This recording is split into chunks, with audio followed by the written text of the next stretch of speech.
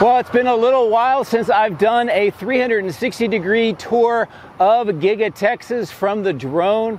So today I decided to do that since the conditions are perfect.